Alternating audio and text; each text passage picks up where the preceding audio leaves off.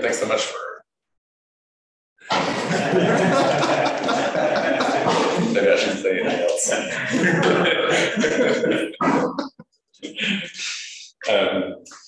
Yeah, thanks so much for organizing this and persevering in making the conference happen. I'm pleased to be here to talk a bit about expressivism and inferentialism, especially as it pertains to normative concepts or normative terms such as ought.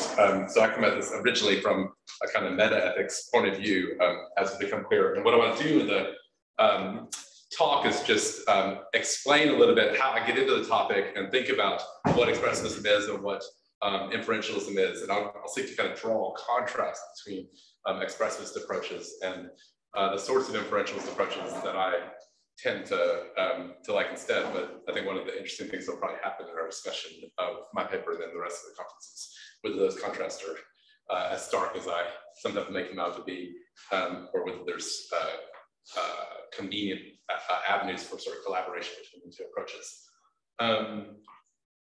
Let me start with a quote from Enoch. I was recently teaching meta-ethics, and we did a week on non-naturalism, and my students got this, and so I try not to get too offended by the quote from my students, but the quote sort of offends me. I want to say why. So he says, "There's a sense in which non-naturalist realism has to be the starting point. Other views enter the field, as it were, on the strength of some argument. Non-naturalist realism is the default position, and arguments are needed to defeat it, not so much to establish it. How so? The first thing to note is that moral and more broadly normative language behaves very much like other representational language. Linguistically speaking, it's very hard to tell apart. Gender discrimination is common and gender discrimination is wrong." And then he goes through a number of features that many of us are familiar with. Both normative language and descriptive language fit within assertion and denial, both embedded or true and false. Both can be put into the content of belief attribution and other propositional attitude reports. He also talks about, which isn't exactly linguistic evidence, but maybe more of an intuition about the role of the discourse, that both have a kind of objective purport. When we disagree about either matter, we think there's something we're disagreeing about that could potentially be settled, is his primary datum, but also it doesn't really make sense to embed typical normative claims in I find that or other markers of kind of non-objectivity or subjectivity.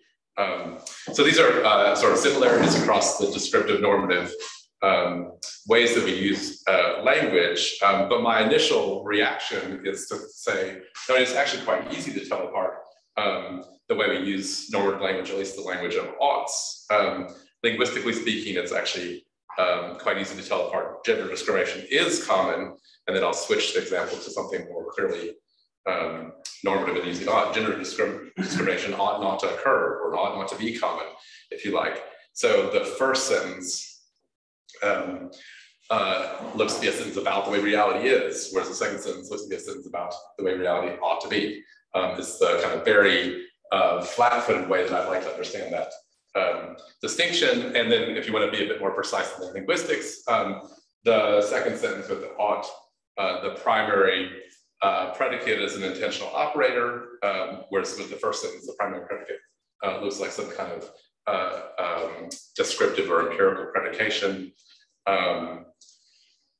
Now, I don't mean to say that all uses of intentional operators or modal operators are non-descriptive just because of that. Maybe we have some intentional operators like historical modalities or ability modalities that we should think of as, or statements of natural law that we should think of as descriptive in the end or representational in the end of our analysis. But I think it requires some argument there. You can't take that as a starting point because we have others where it's quite natural to think that their representationality of reality is quite controversial and maybe should be denied. So we have epistemic modals. We have the deontic modals as the kind of example highlights. We have other future contentions that it's quite unclear whether we should think of those as when treated as an intentional operator as describing the future. So things like that make me think Enoch's starting point can't be the starting point. Moreover, it looks like, going back to our two sentences, the second sentence, gender discrimination ought not occur, seems to imply or bear some kind of semantic relationship to imperatives of various sorts, at least in a way that the first one doesn't. So if we agree that that true is two is true, then it looks like we can assent to the legitimacy of an imperative like don't engage in gender discrimination, or do what you can to prevent gender discrimination, something like that. So there's this imperatival connection that is another reason to suspect that treating these with representation shouldn't be the starting point. Moving into meta-ethics more properly, there's the kind of famous challenge to thinking about all claims as representational. I call this the representational quandary.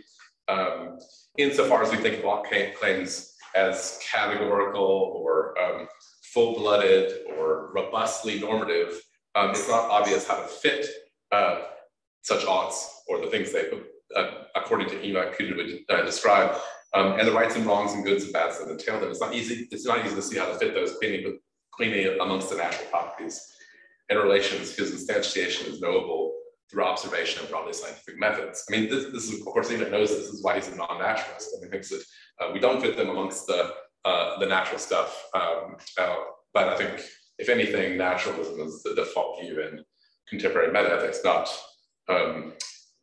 Enoch's view. So for those contrasts, linguistic contrasts between, probably kind of semantic contrast between 1 and 2, and then also for this more traditional reason in meta-ethics, I'm inclined to think that non-naturalist realism is far from the default view, but instead some kind of non-representationalism is the way we should start our theorizing about normative oughts. I won't necessarily say it's the default view, but it's where I start thought and talk about what people categorically ought to do,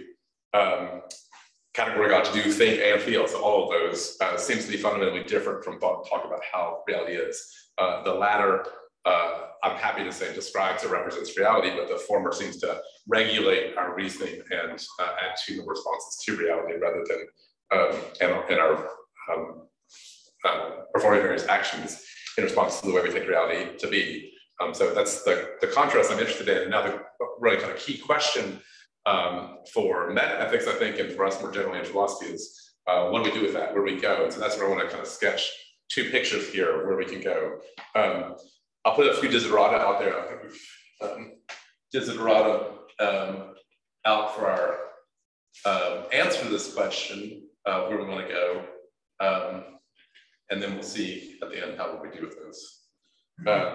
So one very general desideratum is that our ultimate view should fit broader views about how language works. And I have in mind especially those things that Enoch noted, the various ways that ought claims can embed, but also the thing I noted that ought claims seem to be modal as an intentional operator in a way that's different than the is common claims. Second desideratum, we want to maintain an intelligible distinction between normative thought and talk and descriptive thought and talk. So I see it as we've lost the game if in the end we collapse these completely and we can't draw the distinction anymore. Third desideratum, capture the apparently semantic or logical connections between normative oughts and prescriptions. So that suggestion that when we agree that somebody ought to do something, we should also think that various imperatives are going to be legitimate or valid. And finally, make sense of the objective purport in normative thought and talk. The fact that many normative claims seem to be true, but not just that we call them true, but they have, we want to scratch that itch that Enoch articulates when he's worried about objective purport. That drives, I think, a lot of the motivation towards the kind of non-naturalism. Okay, so those are my four desiderata. Let me now tell you just a little bit about how I see expressivism. So the standard view, as many of you know, in meta-ethics, to meet these desiderata, to make sense of the non-representationalist view, is the kind of expressivism. I have in mind the sorts of views that we associate with Gibbard, Blackburn, Ridge, and many others. Their view, I think, of as sort of first and foremost the view about evaluative language, that then can maybe get extended to cover all normative language as well. So something like charity is good, or maybe murder is wrong, is the focus, and then we'll think about how it extends to all claims. And I'll just take as kind of given that I hope most people understand the kind of refinements of those views that have happened over the years. So we're not talking about kind of old school non-cognitivism, or even kind of norm expressivism a la Gibbard. We'll add in kind of quasi-realist ideas where we rehabilitate notions like truth and belief and fact, and win the right to speak with those notions when we use these normative claims understood expressivistically, and even the kind of hybrid expressivist view, where we say that there might be descriptive content that's expressed, but also normative content that are linked in certain ways. So we say that the normative claims carry both kinds of content, but what makes it expressive is that it doesn't carry descriptive content about those categorical normative thoughts or categorical normative properties. There we get the explanation proceeding somehow in terms of expression. So what's the expressivist idea? What's the expression that's involved here? The way I think about this is to use a very general background theory of meaningfulness. So if we want to put terms on it, a meta-semantic view that interacts with a kind of pragmatic view about pragmatics. I think this is kind of a Lockean Gricean program. So the basic thought is where language gets its meaning from, what language is for, such that it has meaning, is to express our minds, to make outer what's inner, to communicate the mental states we're in to each other, to our audiences. And so there's various conventions that arise around the use of particular sounds and particular signs that then get linked up in various ways to the mental states we're in. And the project of explaining meaningfulness is understanding those linkages. How does language conventionally link to bits of our minds such that we can convey to others what mental state we're in? So I think that is the kind of general program, and this is partly going towards the idea that we want to fit with kind of more general views about language that are defensible. But to get a view that's non-representational about normative language, the expressivist deploys a Humean distinction, or the Anscomian distinction between different directions of fit. So we have mental states that are such that they should fit the world, and mental states that are such that the world should be brought to fit them. And we need both in explaining why people are motivated to act. And the expressivist says that the normative claims, in the end of the day, primarily or most fundamentally, convey one of these latter, the world should be brought to fit the mind, mental states. That's why normative claims aren't representations of reality.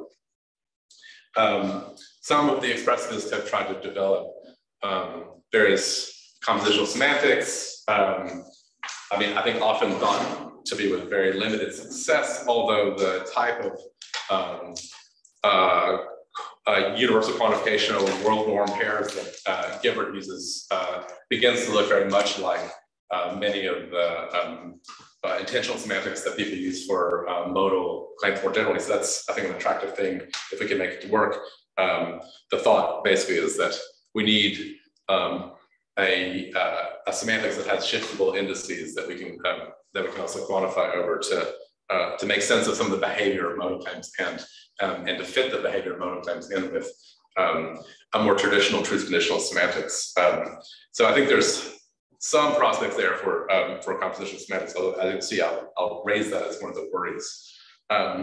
So that's how I see the view. We combine the Lockean, Gricean metasemantic pragmatic story with a Humean, Anscomian functional role story to get a picture of normative language that whose semantics possibly fits in an intuitive way with broader theories and intentional semantics, but nonetheless, at the bottom, the explanation of why sentences have the meaning they do, the normative sentences is going to appeal to their conventional role to express these non-representational mental states.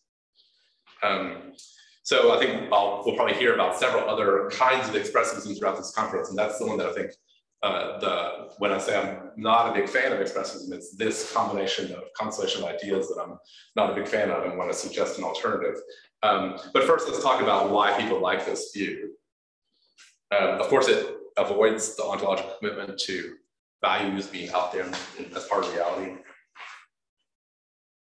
So if you're moved by the representational squandary, then that's a good making feature of this view. This view also, and I think this is one of the things that moves people in meta-ethics the most, is this view promises to have the best explanation of the apparently necessary or at least tight connections between normative claims, or at least our normative concepts, and motivation. So if the claims express a state that could be part of a belief, desire, functional characterization of psychology and motivation, then that's a pretty good reason to think that one who endorses the claim is going to be motivated in certain ways. And so we get the materials for an explanation of what's called motivational internalism.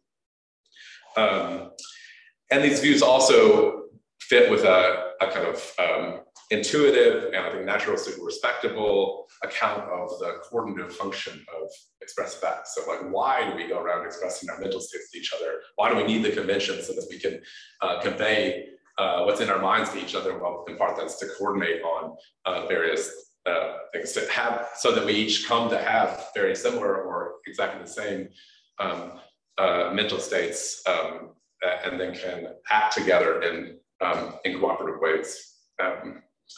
Good, okay, so those are advantages. Here are the standard challenges. So as I mentioned, many people worry that the semantics is ultimately not going to be one we can integrate into our best understanding of the way the semantic values of whole sentences is composed of the semantic values of its parts, especially when you start to think about conditionals, intentional operators, including theological ones, but also things like might, must, and various probability operators. So I think there's some question about whether we're ultimately going to be able to satisfy Disroom 1. I think it requires books and books and books to really settle that, so we won't do that here, but just to mention that as a worry. Second one that kind of moves me a bit more, I think whatever we say exactly about how we do the compositional semantics, I think there's a question about whether expressivists can plausibly identify the mental states that are expressed. What is the convention that links up to our mind a sentence that's logically mixed in various ways? How do we explain how do we identify and characterize both the type and content of the mental state that's expressed by a disjunction, which has a normative component? And there's, again, books written about this, but the views, I think, that go farthest towards meeting this disjunctive or avoiding this subjection are ones that end up saying that all sentences are conventionally linked to the same kind of mental state. So either it's a state of being for, as Mark Schroeder's proposal, or it's a hybrid state that includes a kind of endorsement of a normative perspective and beliefs about what that normative perspective requires, which is Mike Ridge's view. But I think in the end of the day, we end up collapsing as a result the distinction between the sentences that we think of as expressing representations of reality and the sentences we think of as expressing this other kind of mental state, because we need, in order to make the account of the moral psychology and the content and type of mental state to work, we need one state conventionally linked to all of these different mixed sentences. So that I take to be a key liability. Again, books have been written, and we're probably not going to settle where that's what the right answer about that is today. But I'll mention that there because it motivates a bit of what I want to say later.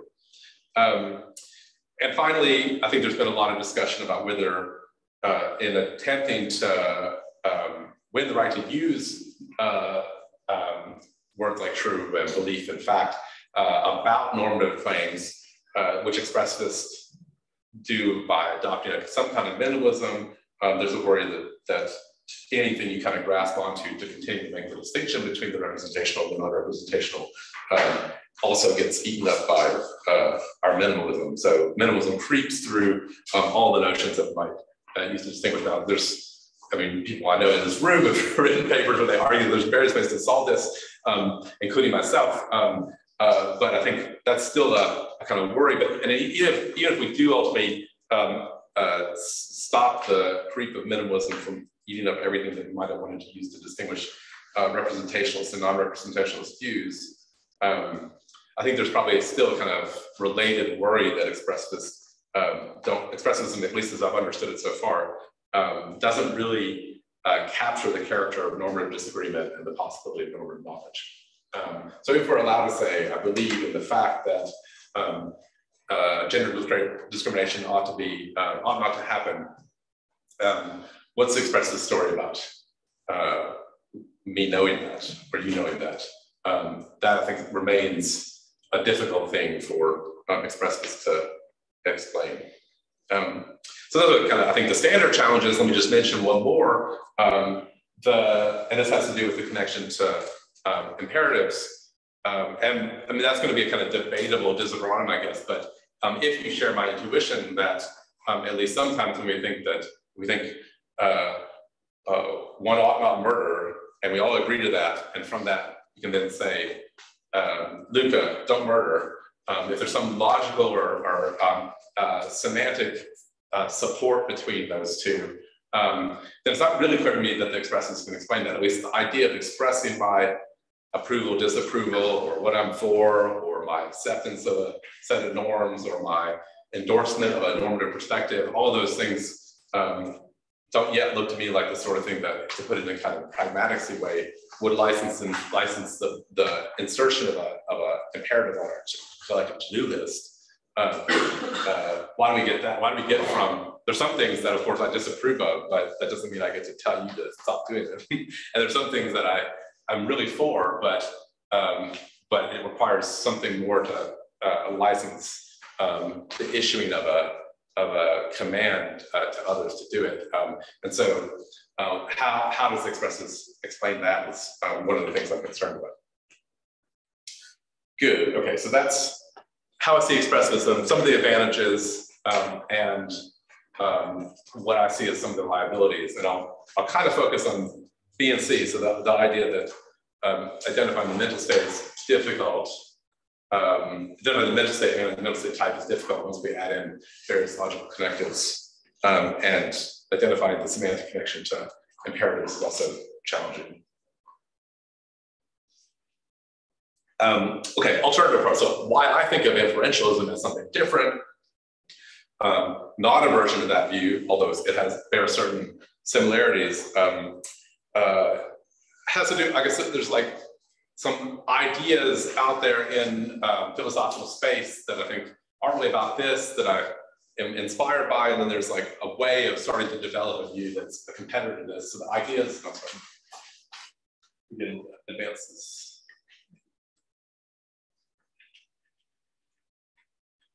So a few ideas out there in philosophical space that can at least maybe soften people up for an alternative. So one is this, in discussions of epistemic modals, this idea that we should understand the meaning of those, either pragmatics into the way we think of the metasemantics for the claim, or directly in the semantics, not in terms of, not in the kind of traditional terms you get from traditional semantics, but rather in terms of a test of context. So the thought is we don't add anything new to the common ground, or the discourse, the set of information that constitutes the discourse context. We don't add anything new to that when we say that it might rain. What we do is we check whether the thing embedded, it's raining or it will rain, is consistent with various bits of the discourse context. So thinking of epistemic modals as, in some sense, checks or tests of context is an idea that I think is kind of interesting in the epistemic modal case, and I'm interested in how it might be extended. Another kernel of an idea, so modal normativists, people like Amy Thomason and Bob Brandom think that certain kinds of necessity claims are not descriptions of things' essences, and not descriptions of modal space, but rather they get their meaning from performing different functions. So the thought is that at least analytic and logical necessity claims are ways to institute acknowledge the consequences of or propose changes to the rules for how to reason with their concepts. So their thought is something like, if I say necessarily bachelors are men, that necessarily indicates that what we're doing there is one of these things. We're either instituting the way to use the concept bachelor, so a rule about how to use the concept bachelor, or we're drawing a consequence from a rule we take ourselves to have accepted tacitly, or in some cases, maybe we're proposing a new way to use the word or concept. So that's a different idea that has inspired me a little bit. And finally, the idea in kind of minimalist or deflationist theories of truth, that the truth predicate facilitates various, doesn't describe a property that, a substantive property that sentences or beliefs have, but rather facilitates various linguistic, meta-linguistic operations on content that we've already taken, that we already believe, or we've already asserted, or somebody's believed, or somebody's asserted, something like that. So that's kind of another idea. So the thing I like about all of these ideas, none of them, I think, can be extended straightforwardly to the normative case, but the thing I like about all these ideas is that they do treat their target expressions as non-representational. So they treat might or analytically necessary or must or is true as non-representational, but they don't treat it as non-representational in virtue of the expression of a motivational attitude, or even really the story about why it's non-representational doesn't advert to the moral psychology at all. It adverts rather to something about the way the conventions are set up in the use of those claims to do various things within kind of shared discursive practice, rather than the conveying this thing that's presumed to be already antecedently existing there in our head. The other thing that I think is interesting is they treat their target expressions as, in a sense, second order. So you don't have anything to do with might until you have concepts like rain. You can't just think something might be true where there's not a something there that might be true. So you have to have something onto which the might attaches, or same thing with the truth predicate. You have to have something onto which the truth predicate attaches, or even the necessary. So necessarily bachelors are male you need the ideas of bachelors and male first, so that the necessity motive can then attach to that. So I think there's something attractive about thinking about the reason that these operators are non-representational has something to do with their second orderness. And this will tie into my thought that what we want to make sense of is how normative claims, normative oughts function to regulate reasoning and action and attitudes rather than to describe the way reality is. But how do we get from those kind of kernels of ideas to more full-blooded theory? Well, here's a quick run into the way I think of meta-ethical inferentialism. So the first move is to replace that Lockean Gricean explanation of meaningfulness with what I think is a Peircean, Salarzian explanation of meaningfulness. The key there is that you think of what claims are for, what assertions are for, is not in the first instance to express our minds or express our beliefs, but rather in the first instance is to undertake a particular kind of discursive commitment. Undertake a commitment that you're mutually recognized as undertaking when you say something. We can think about this in terms of conversational pragmatics. You're putting something on the scoreboard. You're seeking to get a proposition that P mutually accepted within the conversational context. And then if we talk about the mental state expressed, that comes secondarily or later in the story. So meaningfulness is explained in terms of this undertaking of a commitment. And then what kind of commitment? Well, here's the Salarzian bit. The commitment, and maybe there's different ways to do this, but as I think of it, the commitment is you're undertaking a responsibility to back up the claim with reasons. If asked, then that's defeasible. And also you're granting an entitlement to everyone else you're talking to use that claim, that proposition as a reason, their further reasoning our further reasoning about what to do, think, and feel. So you get this kind of upstream responsibility and downstream entitlement that's born by the commitment to the, I think we could say, the commitment to the truth of the proposition expressed by the sentence. I know that's kind of a lot of moving parts, so just as a kind of rough heuristic, I think the model here is roughly the Locking-Gricean thinks of assertion on the model of, it seems to me that P, and the Peircean-Salarzian thinks of assertion on the model of, let's accept that P. And so, I mean, of course, both sides can say both things, but if that might help you see the difference I'm trying to draw, I think that attaches to the types of norms that we think of as most relevant for investigating the semantics and pragmatics of the language. So do we think of those norms as sincerity norms? So when somebody says something, it's the first thing you're thinking about whether they really think what they purport to think, or is their mind really as they purport to have it? Are they sincere? That's the kind of Locking-Gricean focus on, it seems to me, and yeah, that's right, you say it seems to me, then one thing you might think about is like, does it really seem to that person that P? Whereas on the Peircean-Salarzian side of things, we focus on norms of justifiability or reasonableness. Is this a reasonable thing for us to collectively accept in our conversational context?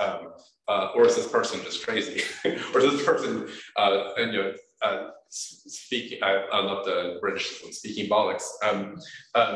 So that's the kind of contrast. We focus not on sincerity. You might not even really be able to tell, and in some cases it might not even matter whether the person really has the mental state, whether they're sincere. What matters is whether it seems like a reasonable thing to add to the common ground.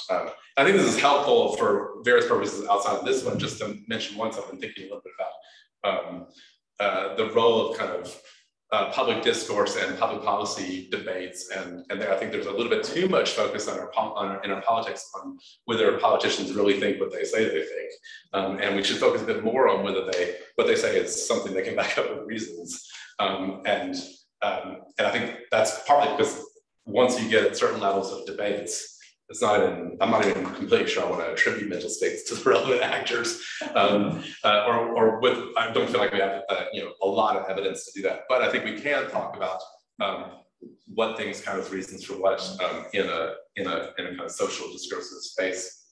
Okay, so that's the kind of first and second move. A Peircean focus on treating assertions on the model of let's accept that, and the Salarzian idea that part of what you're committing to is inferentially articulated. So in the kind of full dress version of this, I think that's what explains the meaningfulness of different claims, is the difference between the types of things that count as support for that claim and types of things that claim that counts as support for. In fact, I think that's part of why we probe content, in part by thinking about intuitions of consistency and entailment.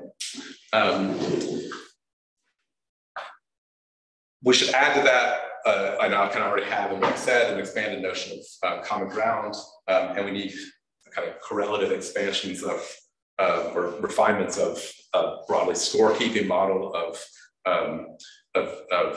conventional discourse, and we're going to want to integrate this with our understanding of intentional semantics with shiftable indices. I'm just kind of waving my hand at things I know people are interested in. There's a lot of work to be done kind of in each of those things to work out the details, but that's the kind of the general picture. We have this Peircean-Salarzian background or foundational theory of meaning, what grounds meaningfulness, and then we need to work that in with other things we know about language, but I think that's possible. And then the last one, to kind of get to the non-representationalism about all kinds of we need to posit a distinction between updates to factual information in conversational context and updates to mutually recognized norms. These I think of as like having affecting different positions in the conversational scoreboard. And I guess in particular, what will be relevant later is I think some normal claims can, amongst perhaps other things, add imperatives to do this in the common ground, to the mutually recognized list of things people are committed to do. Okay, so then going to the alt claim specifically, metaethical inferentialism about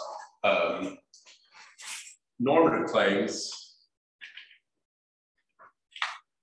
would say that the normative claim functions to undertake a distinctive kind of mutually recognized commitment, one which can be articulated in terms of the types of reasons that count in favor of it and the types of things that it counts in favor of.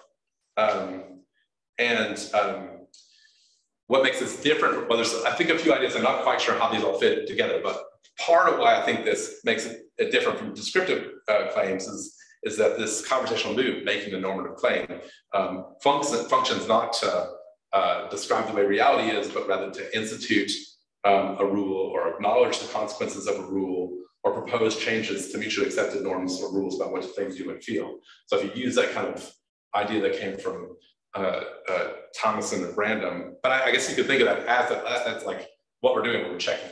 Well, similarly, we're checking to see what follows from the norms we already accept and everything else we accept. But sometimes we're proposing a new rule or we're proposing to change a rule. Those can be part of what you're doing, but the key is that you're not describing. And that'll have the characteristic effects in the common ground, add to to-do lists, as I mentioned, but also update other things. And this is the thing I'd be interested to talk to people in more detail about and requires maybe giving out a piece of paper and writing things down. But I feel like this is this general picture is consistent with, and in fact, partly motivated by how I got into this idea, was thinking about a broadly intentional semantics on the kind of Lewisian Kratzer framework, but with extra indices to help make sense of certain kinds of linguistic data that doesn't look like it can be straightforwardly made sense of in the kind of standard Kratzer view of necessary and possibly. But I think it still can. I mean, the picture is probably the same, and I think that does help somewhat to make sense of how compositionality works in these sentences. Okay, good. I'm just trying to think what to do. I'll take about 5 more minutes. Okay. Well, 5 or 7 more minutes. So I've anticipated a little bit of this already, but why might you think this view is better than the expressivist view that I outlined before? Well, like I just said, it's partly motivated by what I think of as a pretty good intentional semantics story for how to integrate modals and more broadly intentional operators into a compositional semantics that's broadly truth conditional in its inspiration. The second advantage is that, at least from my point of view, I see this advantage, is that the distinction between descriptive and non-descriptive thought and talk is not drawn in the moral psychology, which I think we have mushy intuitions about. Even that claim that alt claims are tightly connected to motivation, I think works best when we're talking about actions that I myself could do in the future. When we're talking about things that maybe happened in the past, or collectives who I could never be in the position of, or we're talking about things like attitudes, like beliefs and anger, things we don't have voluntary control over. I think the idea that there's this tight connection between the alt claim and the motivation gets much dodgier, much weaker. And so from my point of view, that's fine, because we're not drawing, we don't lose the distinction between descriptive and non-descriptive there, because we've drawn the distinction in the semantics pragmatics interface rather than moral psychology. And so I think that allows this distinction to be explained as an instance of a more general phenomenon. So the thought is that in general, part of what's going on with intentional operators is they have this like modal verbs, is they have this complex semantics, which is probably second order in the sense it's operating on first order content, and that interacts in very in not straightforward ways with the common ground or the discord, the scoreboard of the conversation. We're not just adding more factual or descriptive information to the scoreboard when we use these things. We're doing something else, and so that's where the argument that these are not, or at least not straightforwardly representational is coming. And then I think we can use the kind of quasi-realist minimalism about truth, belief, and fact.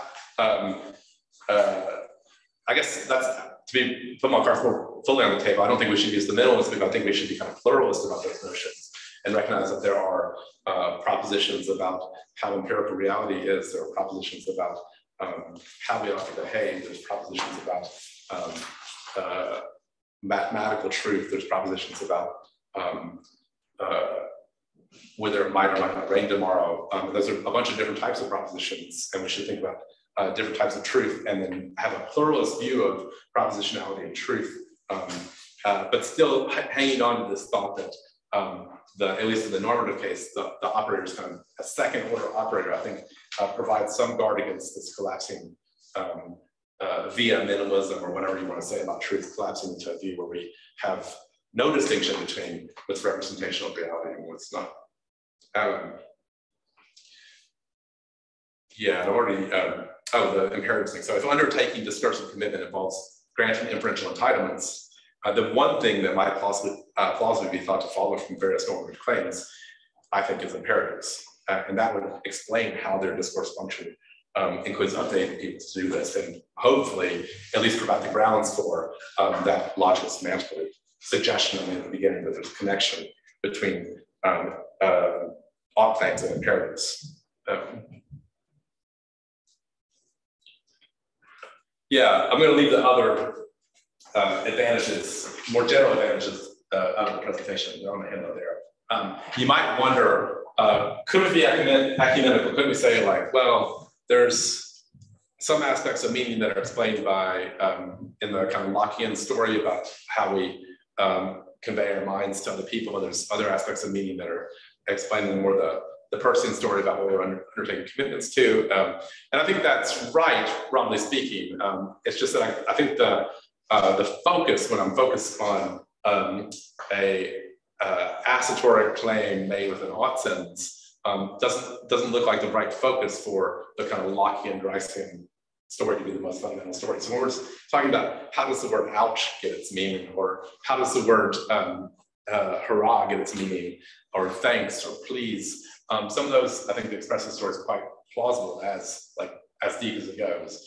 But when we're talking about things for which we can give reasons and things that we can infer things from, then I think this more socially discursive story, which locates, I mean, to use kind of metaphorical language, locates meaning in the social discursive normative space of conversation, rather than in the first instance in people's minds, is a kind of more foundational story.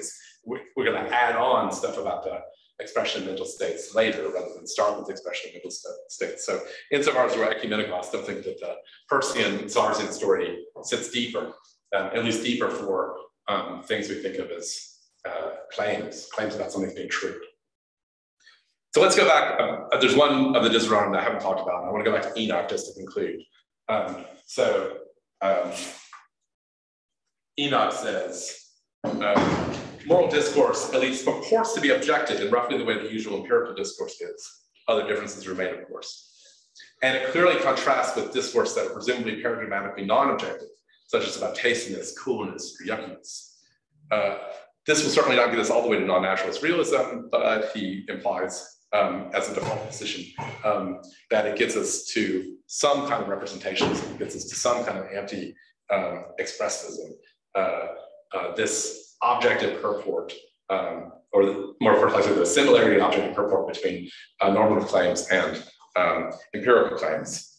Now, so I think most of us know the standard expressivist move here is to insist that objective purport can be captured just as well in their theory as any other theory.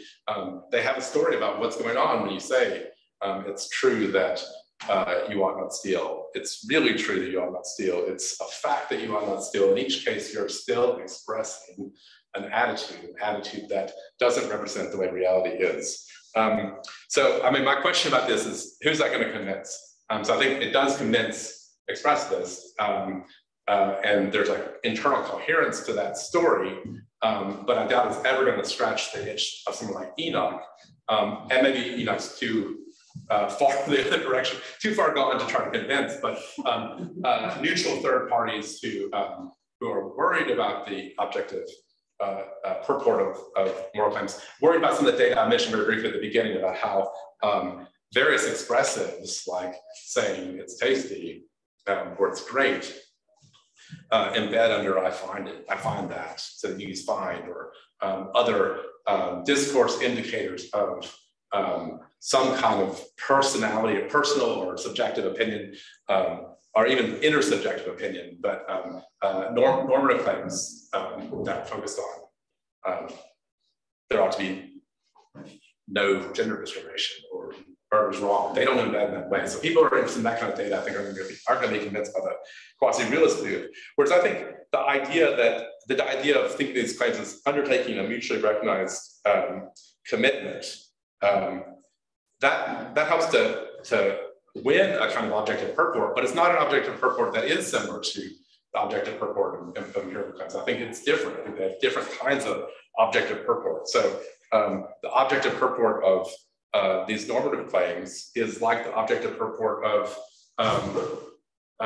analytic necessity claims, or epistemic claims, or probability claims. So I think in all those cases, we don't think of them as, we don't embed them in I find that, and we don't think of them as, in any sense, expressive of subjective attitudes. But we also don't think of them as objective in the sense that they have to match or describe the way some mind-independent reality is. They have a different kind of objective purport. To put more flesh on that, but only a little bit more flesh, I think this kind of comes out in the way, if you follow me down the kind of Salarzian version of the person story, this comes out in the way that when somebody makes one of these claims, if you say it might rain tomorrow, or you say there ought to be no gender discrimination, I can ask you for reasons, and then you can give reasons, and we can talk about whether those are good reasons or bad reasons.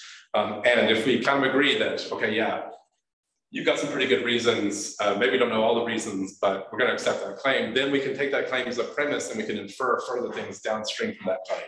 This is true of the might claim, this is true of the analytic necessity claim, this is true of the deontological motive claim. So that's fitting into the structure of things we can give reasons for and things we can reason it from, I think fits nicely with the thought that these do have objective purport, but we try to convince each other about them. This is the data that you know is most moved by, is that we stand our ground in discussion. We try to give reasons to back up our claims and convince other people that what we say is true, and they try to do the same with us. We don't just say, well, that's your attitude, this is my attitude, or no, it's true, banging the table. We can engage in this kind of reason giving. So I think that kind of fits better with, the general message in respect to Enoch is that there are important differences between empirical claims and normative claims, but those differences aren't a difference about the type of mental state whose conventional expression determines the meaning of the claim.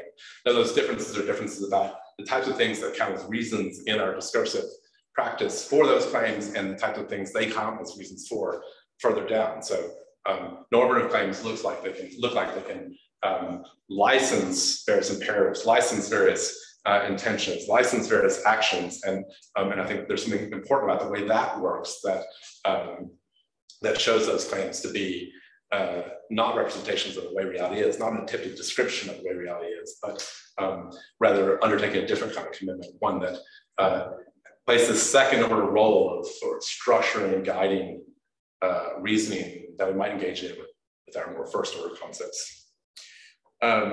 Yeah, I'll stop there. Thanks very much.